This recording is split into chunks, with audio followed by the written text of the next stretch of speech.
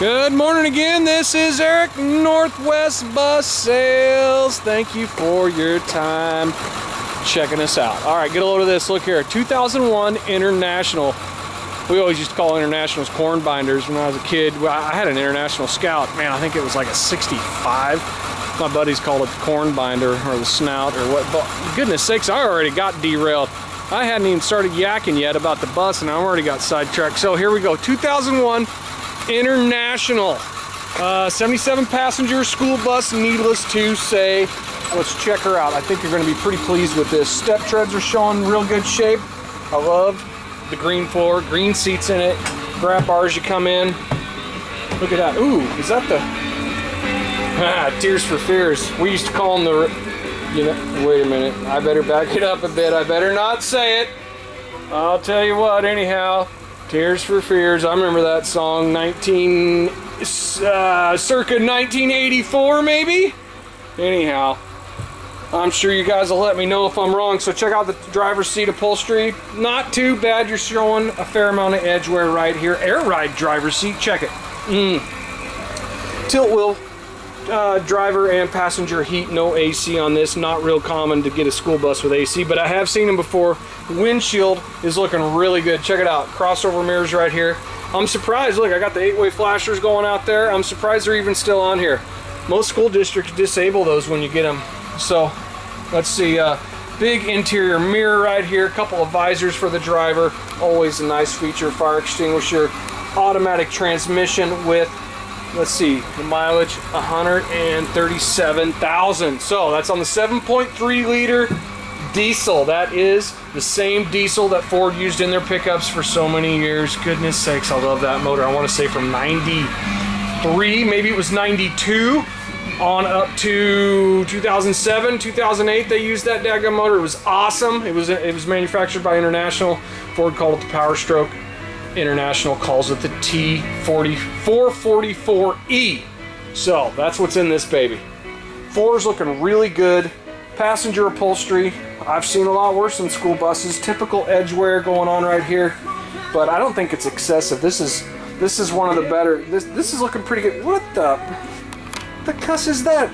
Look, somebody left their dadgum bag of pretzels in here. I'm gonna have to get on the detail shop about that. I'll tell you what, I'll throw in a bag of pretzels, no charge. Overhead roof hatches, front and rear emergency exit roof hatches. Typical school bus style windows that are tinted. I love it when school buses have tinted windows. As I said, the upholstery. Haha, look at that, shoot. Big old ripping and a tearing right there. Got some evidence of repair going on in the upholstery, but like I said, dude, I'll tell you what, this is one of the nicer school buses I've seen. So 2001 International, I believe it's called the CE200, if I'm not mistaken. Man, this is a good cut. The smell of wine and cheap perfume. Anyways, I think that will do it. Courtesy light switches over there for the passengers. Passenger heat switches as well. There's 2 passenger heaters.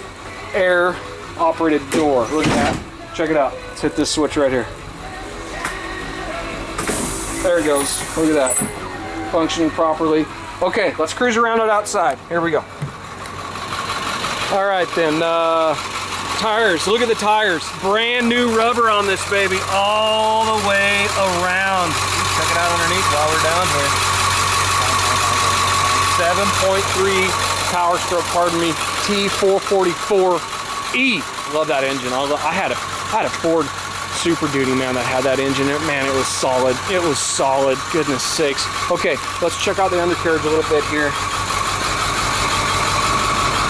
Yeah, look at that. Look at that. Looking pretty clean. New tires, as I mentioned. Front and rear. New tire tread on the rear duals, as well as the front steer tires. This big old cage you see right here, that's how they enclose the fuel tank. That is a very common safety feature that is required on all school buses, if I'm not mistaken. So, awesome tire tread. I don't even need to show it to you because they're new. Tinted passenger windows. We do got a little bit of action going on up there. Can you see that? It looks like somebody might have gotten to a tree branch or something. Doggone it. Body and paint's looking pretty good. Looks like they blacked out the previous school district's name there going down the side. tow hooks there in the rear. Oh yeah. And then let's open up this rear door. Here we go. Look at that. There's that buzzer I love so much. Oh yeah. Looking pretty good. There's that bag of pretzels. I'll tell you what, Flav, I gotta say, I think that's Flav. So, anyways, looking pretty good. Clearance lights up top, 8-way flashers. It doesn't look like they're functioning. A lot of times school districts disable those when they get rid of their buses, but I'm surprised that the stop paddle worked. Oh no, wait, I might have shut it off, look. Shoot. Okay, body and paint's looking pretty good. Typical sun fading on the paint, but I don't think anything major. I pointed out the worst part of the body up top there, but there's no evidence of any roof leaks that I can see on the inside. New rear tires, as I previously mentioned. And let's give the undercarriage a bit of a look here. All right then, and J box writing here. Look at that, looking pretty good. Wiring schematic there on the inside. And then down below, battery box. Look at that, a couple of batteries in there. I wish I could tell you where this bus came from, but I'm just not sure.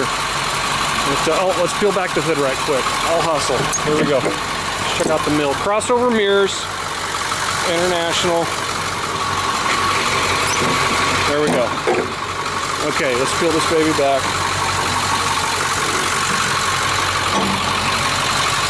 Look at that.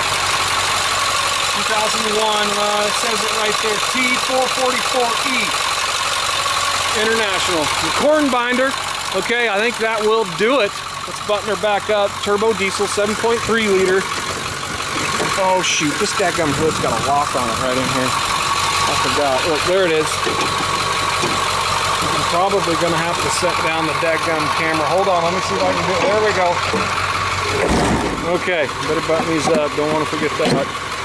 So I think that will do it. It looks like a PA, exterior PA mic up there. I don't know if I pointed that out on the inside, but it does have a PA mic in there next to the radio.